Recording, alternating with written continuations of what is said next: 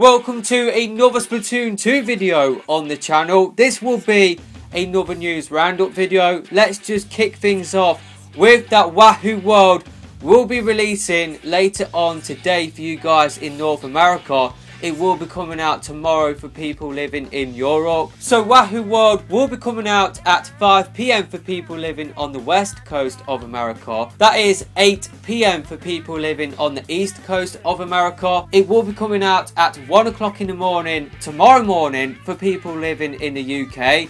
And that is 2 o'clock in the morning tomorrow morning for people living in Europe. Now, because Wahoo World will be coming out at 1 o'clock in the morning my time, that is the reason why you will not be seeing any Wahoo World gameplay from me straight away.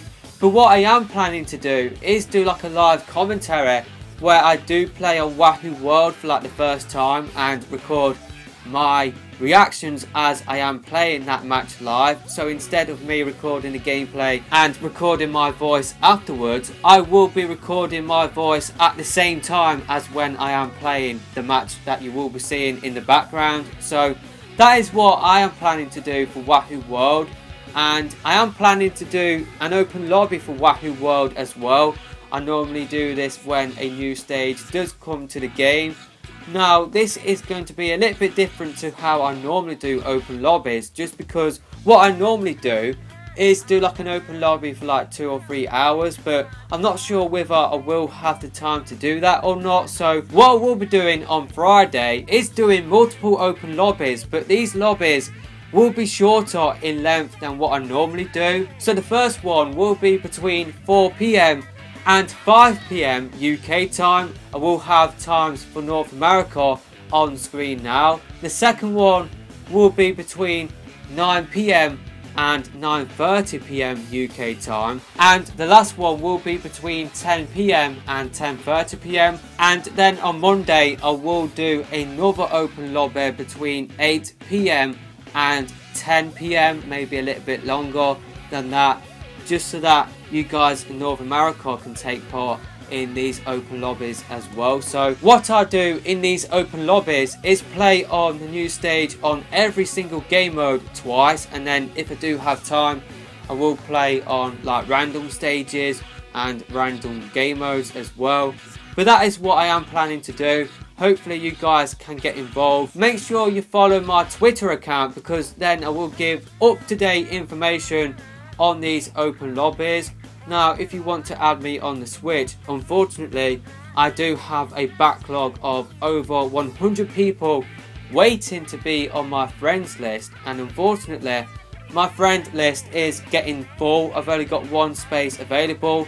I am deleting inactive people on my friend list, but unfortunately because there is over 100 people like waiting for me to accept their friend request, if you do send in a request now, it will take me a while to accept your request. So Wahoo World will be coming out later today for you guys in North America, early in the morning tomorrow morning for people living in the UK and the rest of Europe. And we've got some more screenshots of Wahoo World, and yeah, I can't wait to play on this stage. For me, this stage is the best looking stage in the game.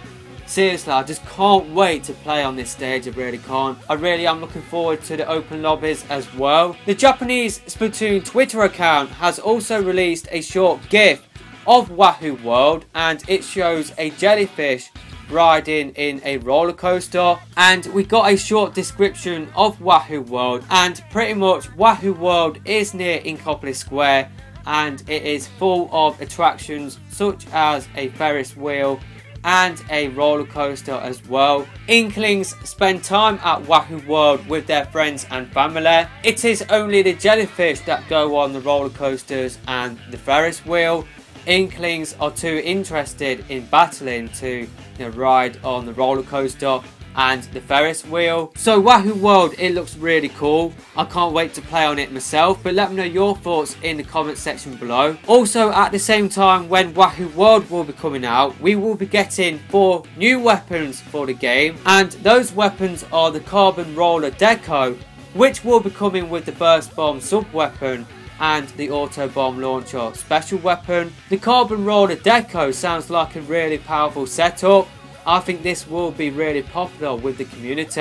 I think it might get quite annoying coming up against somebody that does have an auto bomb launcher. I do believe this is a new special weapon, or this special weapon has barely been used in the game at this point. I'm sure a lot of people will use the carbon roller deco because it does come with the auto bomb launcher. I will definitely try and use this setup myself though, just because I definitely would love to use the auto bomb launcher. The Rapid Blaster Pro deco will also be coming to the game as well, and it will be coming with the Splash Wall sub weapon and the Ink Armor special weapon. The Sorella Undercover Umbrella will also be coming to the game as well, and it will be coming with the Splat Bomb sub weapon and the Baller special weapon. Now the name of this weapon might change, but the custom Jewelry Squelcher will also be coming to the game as well, and it will be coming with the Splat Bomb sub weapon and the Ink Armor special weapon. I think I will use this new Jewelry Squelcher setup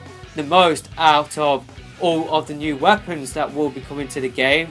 Let me know your thoughts about all of these new weapons coming to the game in the comment section below. Also at the same time, Rank X will be reset and we will be getting different stages for the ranked modes as well. So for Splat Zones, the stages available for the next month will be Starfish Main Stage, Inkblot Art Academy, Sturgeon Shipyard, Port Mackerel, Manta Maria, Snapper Canal, Shellendorf Institute and Wahoo World. For Tower Control, the stages available will be Inkblot Art Academy, Murray Towers, Blackbelly Skate Park, Mako Mart, Gobi Arena, Piranha Pit, Camp Triggerfish and Wahoo World. For Rainmaker, the stages available will be The Reef, Muscle Forge Fitness, Snapper Canal, Woolar Warehouse, Arowana Mall, Gobi Arena, Camp Triggerfish and Wahoo World. For Clan Blitz, the stages available will be Humpback Pump Track, Sturgeon Shipyard, Manta Maria, Kelp Dome,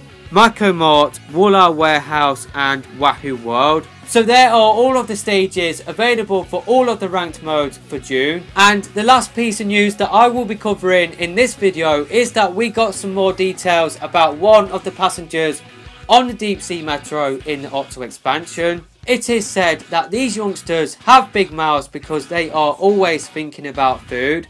You will find them on the Deep Sea Metro in the Octo expansion in Splatoon 2. Now if I do have time today, then I do hope to upload my E3 Octo expansion predictions, but that is it for this video.